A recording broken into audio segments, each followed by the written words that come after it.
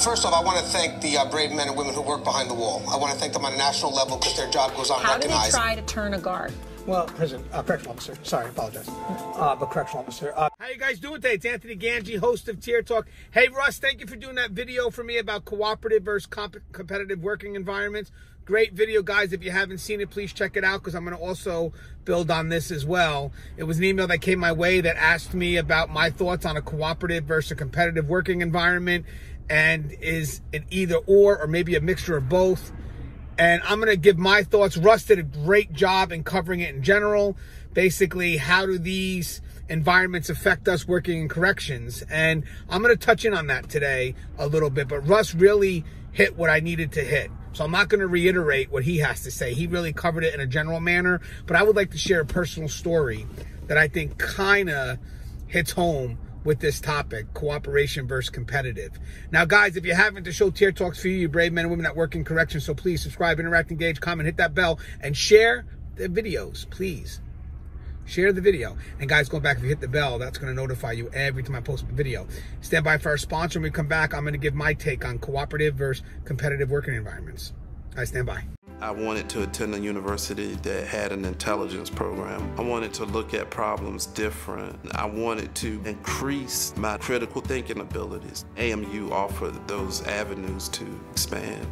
Obtaining your degree as an adult, you're actually paying yourself and investing in yourself. You can't put a dollar on it, it's priceless. It's something that can never be taken away from you. American Military University. Learn from the leader. Thank you guys for listening to our sponsors. Now, guys, if you haven't had the chance, please check out Russ' video. And also, I'll post one up from William Young tomorrow. It kind of gives a balance of this cooperative versus competitive working environment. Now, for me, just to kind of get in on this, corrections, jails, prison, whatever it is, you do need a mixture of both. On the cooperative side, the agency's mission is literally a mission that is not an isolated mission. It's a mission that involves multiple departments. It's a mission that involves us working together within the department, but also working with other departments. And it's done collectively and it's done e-collectively. So you have everybody working together to make sure we complete what's needed of the mission. And hopefully we have the same drive, the same reasons why, because that definitely keeps us together.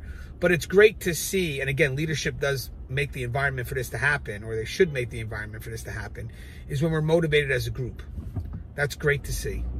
It's great to see that because in the end, we are dependent on the failures or successes of that group. Because again, we have to work together as one. And sometimes it's hard. Leadership can be tough because you have all these individuals who are trained as individuals that you now have to bring together. And each one's bringing their own perspective. But again, if we can just combine ourselves on that one belief, we're able to move forward and be successful.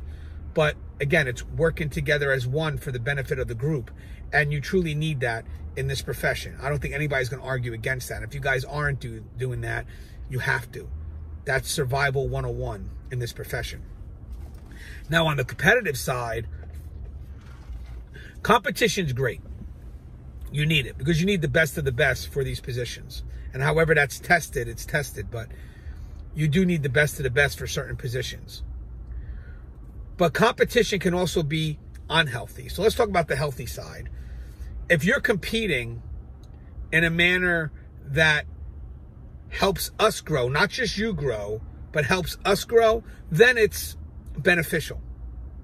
Like if I'm studying for an exam and I'm studying with someone who I partner up with who really have an interest in each other moving forward, that we're not going to be jealous over it, that we're really trying to work together for the betterment of both, then competition's great because that person's strength could be my weaknesses and vice versa, and we'll look to build each other up. And again, that helps for just a group growth, a really good, powerful collective movement forward that really pushes forward the group dynamic, what we need to survive in corrections. But sometimes competition can be unhealthy. Competition can be unhealthy if we're only worried about just the one. We're only worried about ourselves. And that's where it becomes a problem. It becomes a problem because now we're only worried about self-growth and we start internalizing information because we're afraid to share it. Because if we share it, that means that someone else can get that position before me. And it's not something that is healthy for any agency at all. So competition, as long as it's controlled to some level where we're not isolating people and we're not hiding information, then that's great.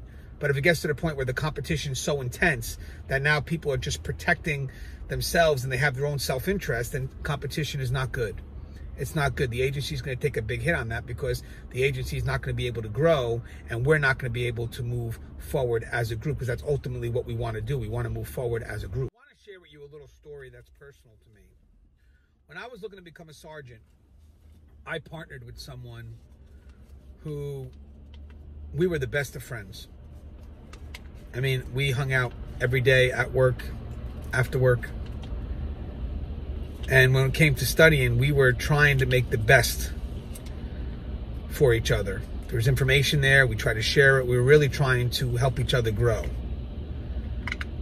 Well, when the results came, I actually scored higher than this individual did, and I was able to get the position, and they weren't. And we haven't talked since. Is that crazy?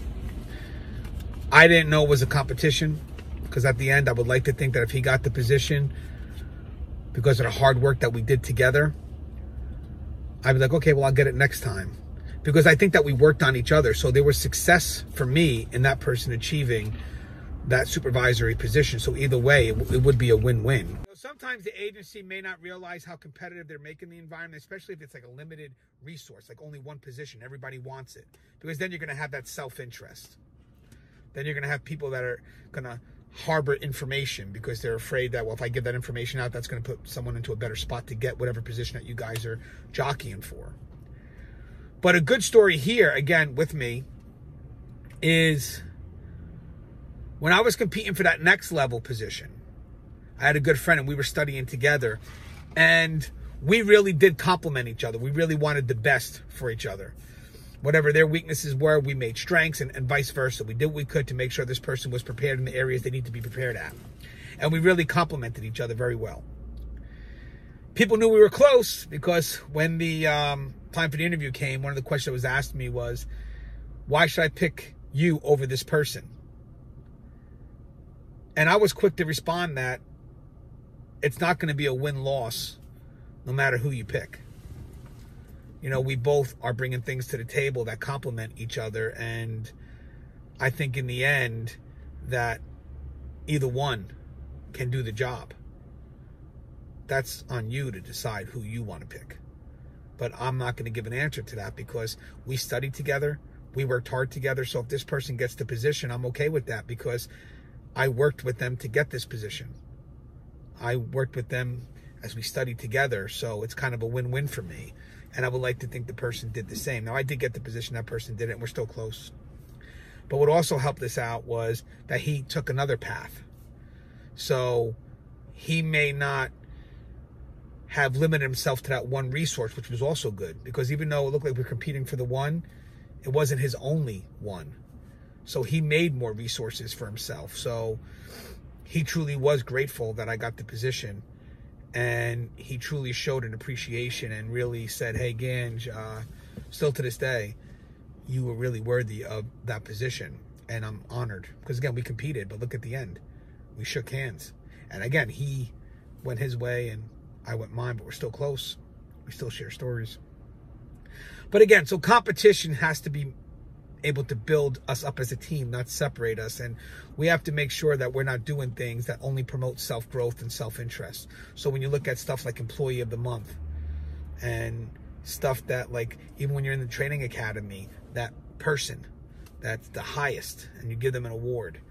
I mean, do we really want to do that? Does that show cooperation? I don't know. You tell me. I mean, sure, it may motivate people to be the best they can be, but are we motivating people to be the best within the group so the group could be the best that they can be?